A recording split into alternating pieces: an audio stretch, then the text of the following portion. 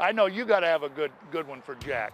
Forgive me, Jack. No, one of my let it go. responsibilities when I was in the clubhouse, Jack was pitching, and unfortunately, sometimes Jack got pulled out of a game. So one of my responsibilities was to just move everything out of the clubhouse that could be thrown or tossed or kicked if Jack was coming out of the game, because when he came back, I mean, he was a very competitive man, right? And he just had to blow off steam. So we just left him to his own devices and came back. And You ever get hit with anything? never. Never. I was always out before he got in. No. Now here's your chance. I mean, no holding back. I got to take my, medicine too. So, now's your chance to tell one about me. Well, I got two stories about Dan, but my first one, Jim Smakel wanted to go to the Michael Jackson concert. Dan happened to walk in behind us and overheard the conversation. And I asked Jim how much were the ticket prices. And without even thinking, Dan put the money out. And he says, Me? Yeah, you did. And he said, as long as you don't tell your girlfriend that I paid for them, then I'm gonna pay for them. And so I went to the concert, and it ended up being my wife Rochelle now, but we went to the concert on your behalf. But I think the funnest thing after the games, we used to go down the street here to Casey's, and Dan was the king of the jukebox. Oh, and he would go behind the bar, and but if somebody played a song Dan didn't like, he hit the button, and everyone went crazy. And Reject the tune, that's it. That's we had so exactly much right. fun. It was awesome. Those were good times. Yeah. Yep. A song came on that we all couldn't sing to, and it was boom, gone. And then we got some kind of Motown on there where everybody could sing "My Girl" or something like that. Boy, that was it. So yeah. So all right. Oh my, this scares me. Why? No.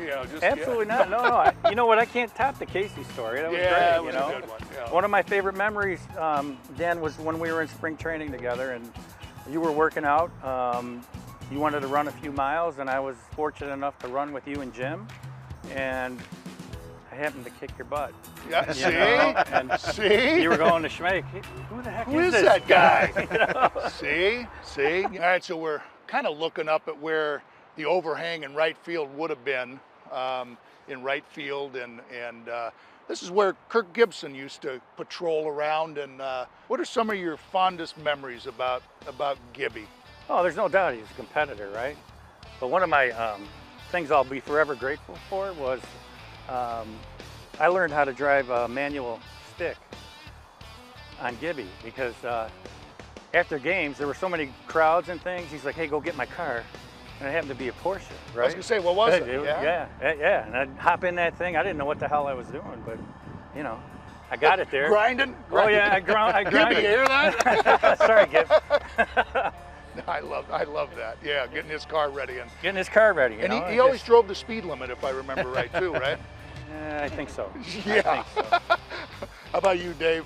I was to call him like the enforcer. Like he always wanted to put the fear in people, and like always on edge with them. Like especially as the bat boys, I cleaned his locker, so if something wasn't perfect, like he would give you a little edge. But it was fun. But one particular day during the '84 season, the guys were having a lot of fun, and they weren't getting out for batting practice at a time when Coach Consolo wanted them to. So Coach Consolo had a whistle that he started blowing about 10 minutes before we were supposed to go out there. And so he's blowing a whistle every day, about 2 days, 3 days.